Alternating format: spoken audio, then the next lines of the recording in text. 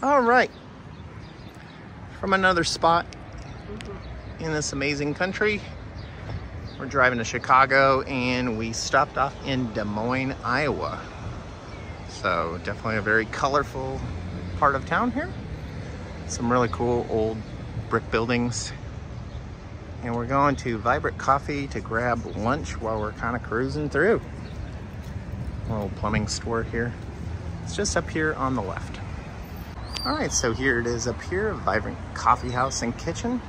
Nicole found it because they actually have gluten-free stuff, so let's see what it's all about. All right, we went with a cranberry turkey salad with a poppy seed dressing. Both of us did it.